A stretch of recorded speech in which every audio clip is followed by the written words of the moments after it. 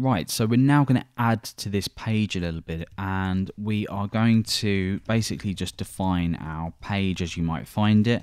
Obviously you don't need to do this, but I'm going to go ahead and create what you would normally find here. And we'll give this a title, say just website or something like that.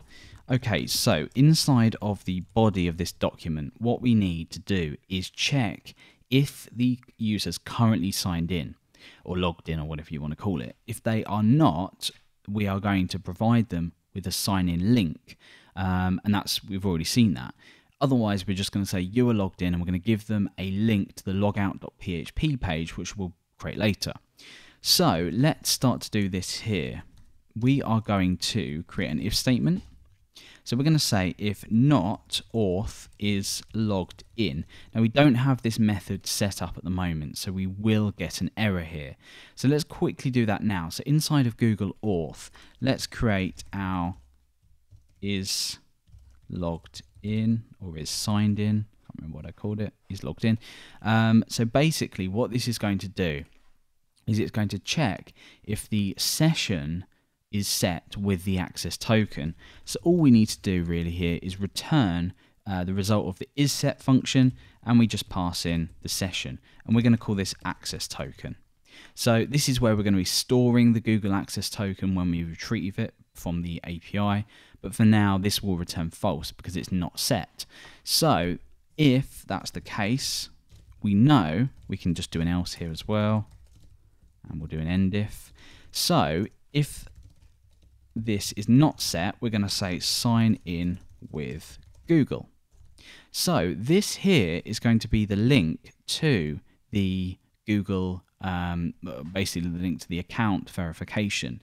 So we need a method to be able to actually retrieve this. So I'm going to echo out here auth, and we're going to call this get auth URL. So this will get the URL that we saw earlier. So again, this isn't defined, so let's do this here. Public function get auth URL. So now we can actually start to see whether our client is responding and working. We need to request an auth URL. So here, all we need to do is return this client. So we're now accessing the stored client information or the stored client link, and we use the create auth URL method. So let's check if this is working. Okay, I might have had a session still set from earlier, so let's just head over to here, and we'll get rid of a couple of them. Cool, okay, so I had a session set from earlier. So now we have a link saying sign in with Google. We can inspect this element, and you can see that that long link that we saw earlier has been generated for us. So we can click this now and go through.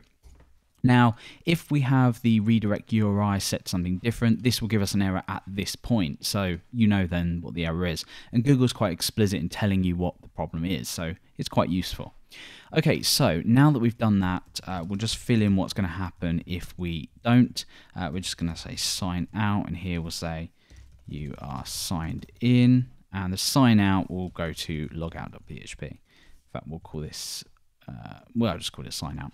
Okay, so now what we need to do is actually start to look at bringing in some methods that are going to check whether the redirect code from Google has been provided.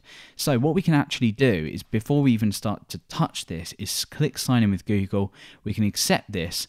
Now you can see that we have this code that's been generated and passed back with the request back to our redirect URI that we've provided. So what we can do is we can use the get Superglobals to pick up whether this code is set or not. So let's just get rid of this for now, and we'll start to build this method, and we're going to check for this here. Now it's important to note we're checking for this here on the index page. If we're checking for this anywhere else, you will have a different page name.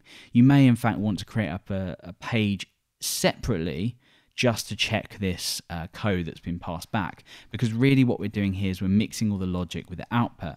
It'd probably be better just to have a separate file to do this, but we'll do it all here just for the sake of being quick. So we're going to create an if statement here, and this is going to check if the redirect code is available. So auth check redirect code. This is going to be our own method. We'll build this in a moment.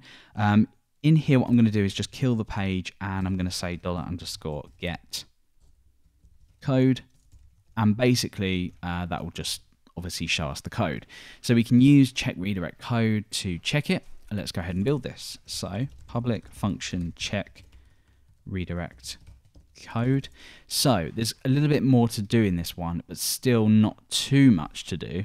The first thing we want to do is check if the code in the get superglobal is available.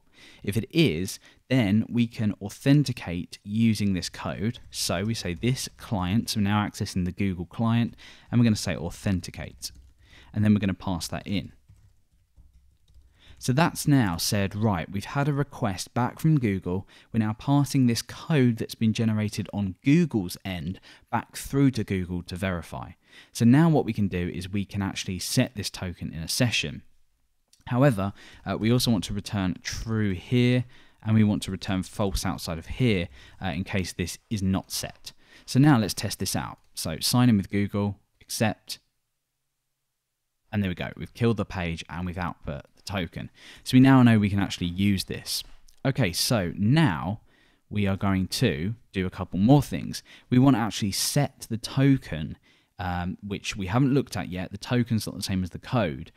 We need to use the get access token method on the Google client to retrieve the access token. So we're going to say this set token. This is going to be our own method. So let's just set this up quickly down here.